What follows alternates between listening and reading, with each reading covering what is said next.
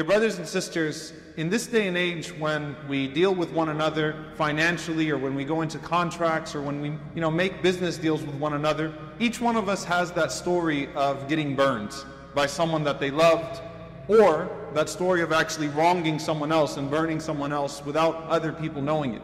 But all of us have gone through things in life where we were excited about something and then suddenly that excitement was turned into something else when we realized that the person that we were doing business with, even if they were family members, or that person that we loaned money to, even if we thought that we didn't even need to do a contract, we didn't even need to document the loan, whatever it may be, quickly the script changed. And it became not only that you lost some of your money, or you lost what you thought, either justifiably or unjustifiably was a right of yours, but you lost a friendship and you lost a relationship. And it's a very sad reality that in this day and age, we see entire families fall apart over businesses. We see people follow, relationships, long-time friends, lifelong friends at times even, ending their relationship over some sort of agreement. And obviously we see the cheating here and there between Muslims on a daily basis, and between Muslims and non-Muslims even, it doesn't matter. Allah subhanahu wa ta'ala does not give you permission to deceive anybody. You go to someone thinking they're going to help you with something, and they end up burning you over and over and over again. It's a very serious situation. And subhanAllah, when you look at the time of the Prophet ﷺ and you look at the early generations of Islam, wronging someone, financially especially, was a lot more difficult because things were a lot more tangible. We live in a day and age of invisible money, right? I mean, back then, you steal someone's land, you put something in the grain that doesn't belong there, right? You cheat with the weights. These are things that are a lot more obvious and a lot more visible to the eyes. These days, you could cheat someone and it could be all digital and no one would ever know. And you get away with it, or you think you get away with it in this earth. And the Prophet ﷺ, he simply told us, and this is one of the greatest warnings of the Messenger ﷺ, that oppression and transgression is darkness upon darkness upon darkness on the Day of Judgment. That all of these things will come back to get you.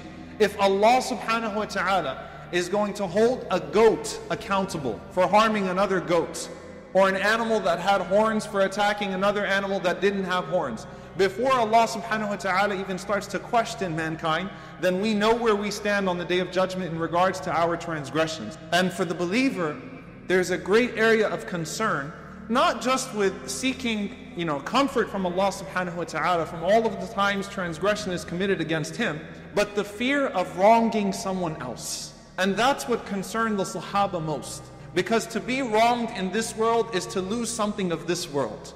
To wrong someone in this world is to lose something in the hereafter. وَالْآخِرَةُ خَيْرٌ وَأَبْقَى. And the hereafter is where you really don't want to mess things up, where you really don't want to lose anything. When we're talking about money, when we're talking about expectations, when we're talking about unfulfilled rights and obligations. And that's why the most severe of them are the family obligations. Right? There are certain things that should go without saying, right? But you neglect those things.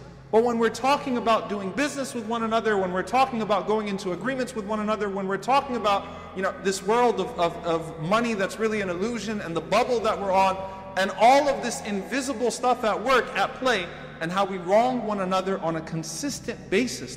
If you get into a dispute with someone, or someone that you love gets into a dispute with someone else, you are not supporting your brother. When you help your brother or your sister in their dhulm, in their transgression, in their oppression, you're not doing them a favor when you have their back because of how close they are to you. Because the Prophet ﷺ says, you stop your brother when he's wronging and when he's wronged. They said, Ya Rasulullah, we know exactly what to do when someone is wronged. But how are we supposed to help a zalim? How are we supposed to help our brother when he's transgressing? And the Prophet ﷺ said, you stop him. You don't have his back. Per se, you don't say, okay, I'm going to stick with you and I'm going to argue for you and I'm going to fight for you, even if it's your own child, subhanAllah.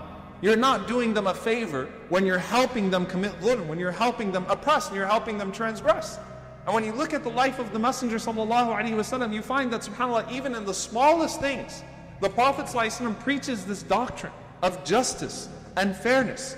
And once that discussion of what is just and what is unjust starts to take place, whether it's family or money or just an argument, then all of that goes out the window.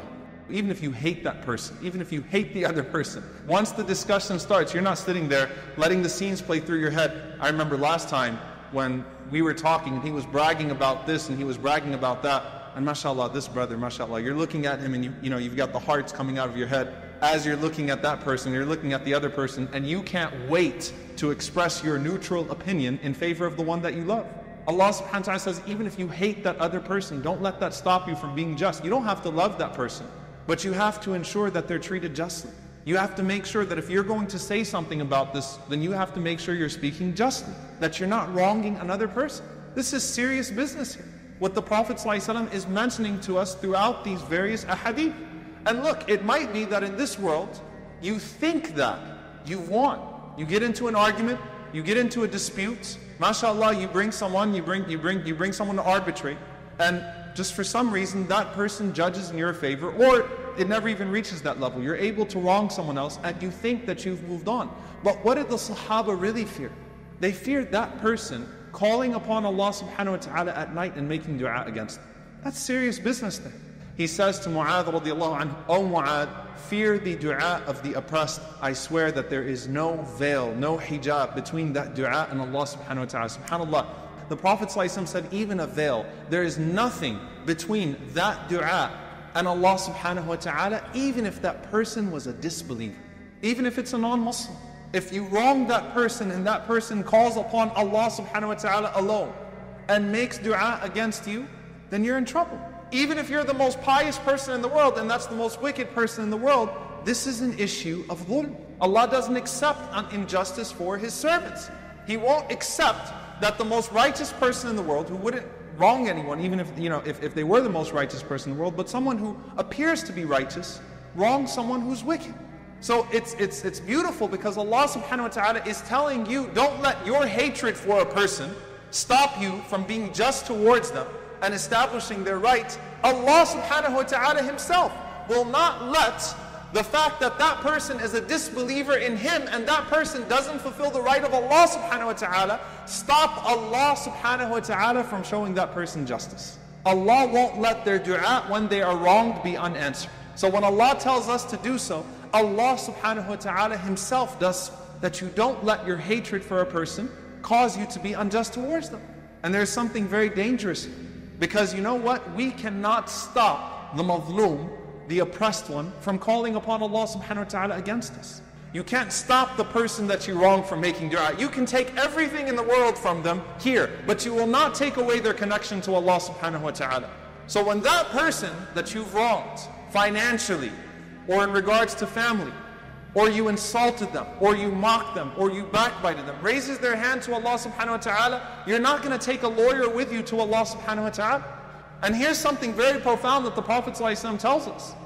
That two people came to the Prophet ﷺ quarreling over some property. So once again, a financial dispute. They came to the door of the Prophet ﷺ, and Rasulullah ﷺ, he came out and he said, listen, disputes come to me all the time. This is the Messenger of Allah ﷺ speaking. Disputes come to me all the time.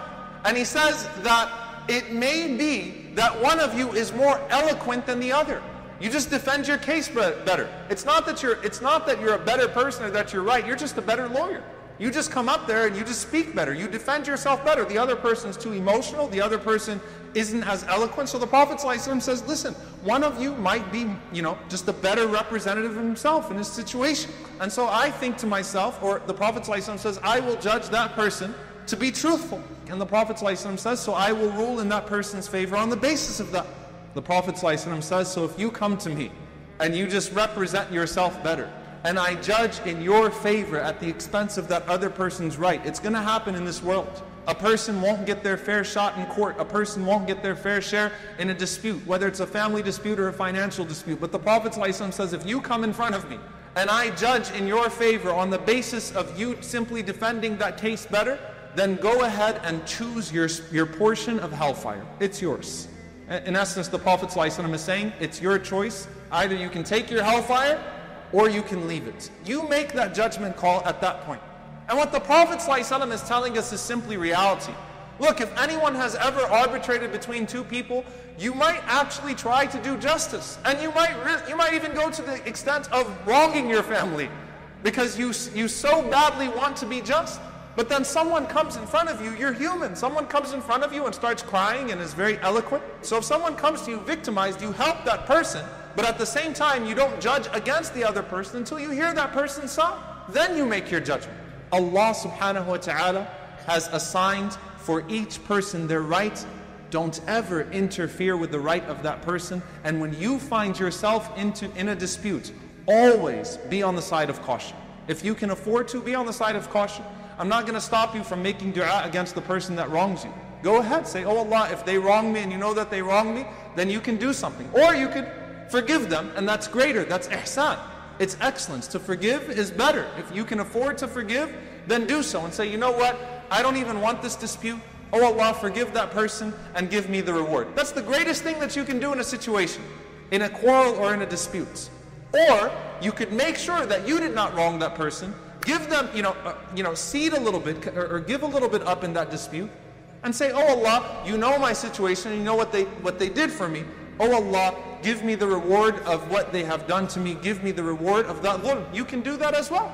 But do not find yourself in a situation of wronging another person, no matter what the situation is. We ask Allah subhanahu wa ta'ala to protect us from wronging anyone. We ask Allah subhanahu wa ta'ala to purify our homes, to purify our hearts, to purify us from all forms of transgression, even if it be transgression against ourselves. We ask Allah subhanahu wa ta'ala to make us a people that establish the right of Allah subhanahu wa ta'ala upon us, and that establish the rights of others upon us as well. Allahumma ameen.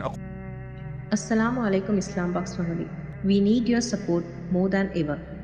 Your support can help us continue to educate and motivate people to make and publish videos daily. Jazakallah.